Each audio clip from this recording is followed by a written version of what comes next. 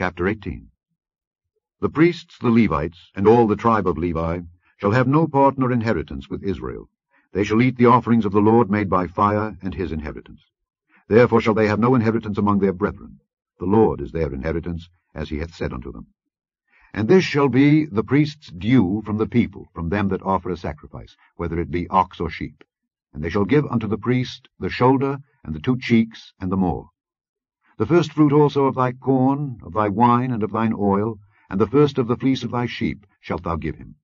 For the Lord thy God hath chosen him out of all thy tribes to stand to minister in the name of the Lord, him and his sons forever.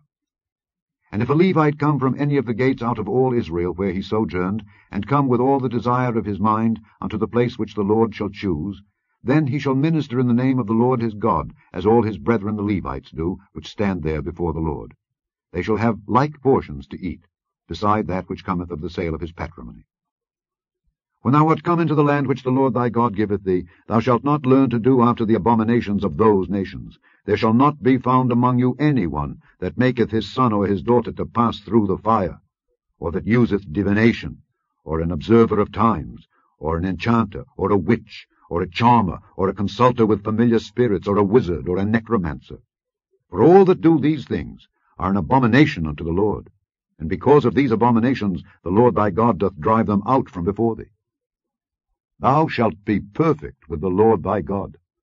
For these nations which thou shalt possess hearkened unto observers of times and unto diviners. But as for thee, the Lord thy God hath not suffered thee so to do. The Lord thy God will raise up unto thee a prophet from the midst of thee, of thy brethren, like unto me. Unto him ye shall hearken. According to all that thou desiredst of the Lord thy God in Horeb in the day of the assembly, saying, Let me not hear again the voice of the Lord my God, neither let me see this great fire any more, that I die not. And the Lord said unto me, They have well spoken that which they have spoken. I will raise them up a prophet from among their brethren, like unto thee, and will put my words in his mouth, and he shall speak unto them all that I shall command him. And it shall come to pass, that whosoever will not hearken unto my words which he shall speak in my name, I will require it of him. But the prophet which shall presume to speak a word in my name, which I have not commanded him to speak, or that shall speak in the name of other gods, even that prophet shall die.